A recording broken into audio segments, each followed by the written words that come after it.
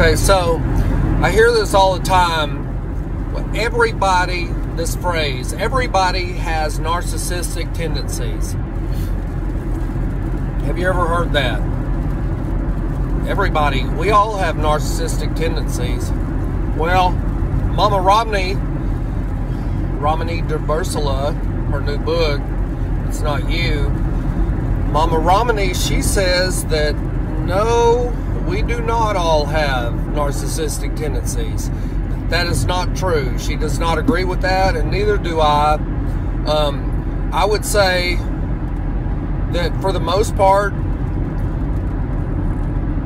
narcissism is on a spectrum, and so they have, number one, they have variable to low empathy.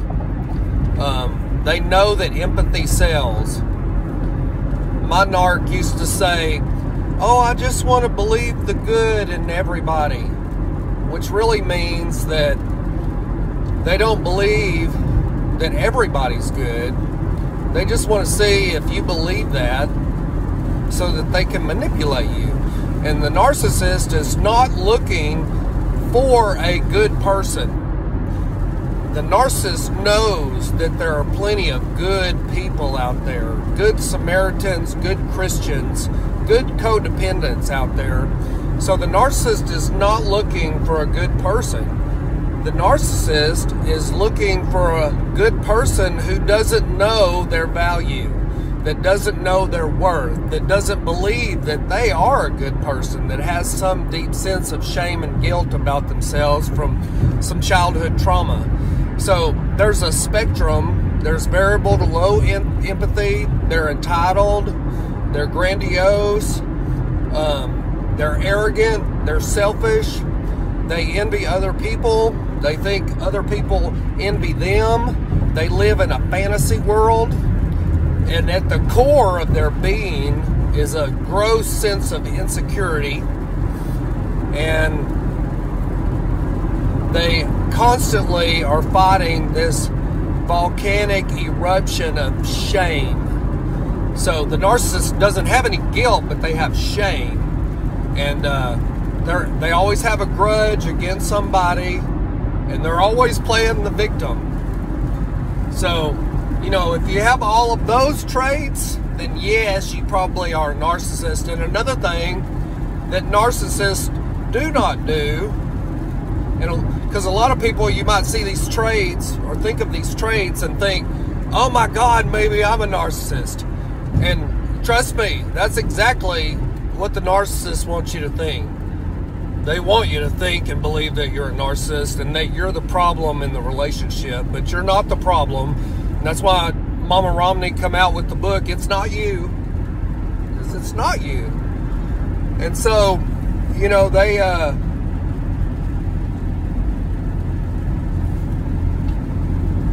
they're looking for this person who is vulnerable to take advantage of them.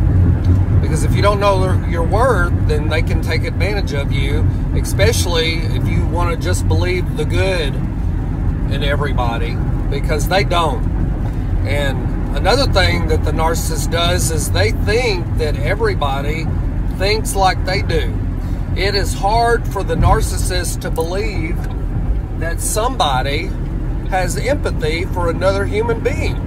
That's foreign to their concept, because all they do is look for people that they can manipulate and get one over on and get one up on and do things behind their back, because that makes them feel grandiose and superior, and they believe they're smarter.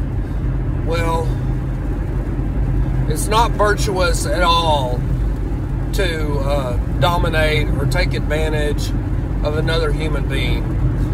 It's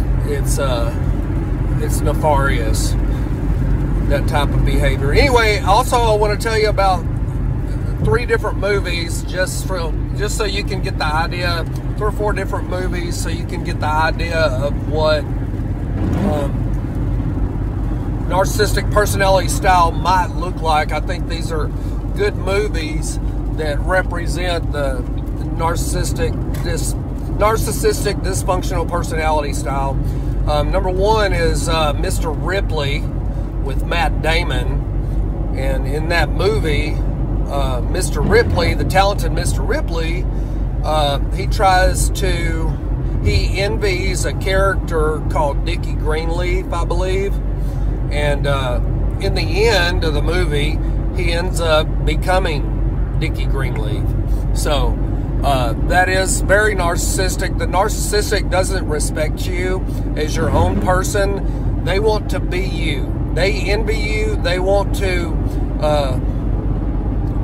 accumulate your assets and everything that you own, and all your friends and all your family. They want to take complete and total advantage of you. So there's Mr. Ripley, and then there is Inventing Anna. It's a series on Netflix. It's based on a true story about a young woman named Anna Sorenstein. She actually got a bank. She manipulated a bank into giving her $40 million loan on a piece of property in New York. It's pretty impressive, but she didn't have any money. That's how good she was. Now she's in prison, though. So Inventing Anna, definitely a good movie about Misery with Kathy Bates and James Caan. That is an excellent example of gaslighting. You know, the character in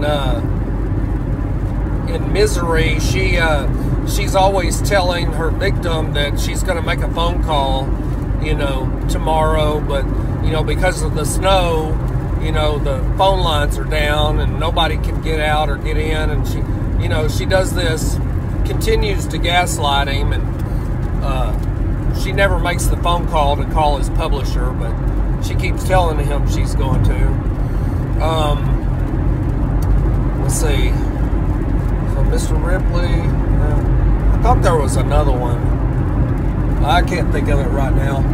But anyway, just because the narcissist never asks the question, am I a narcissist? Because they know that they are a narcissist.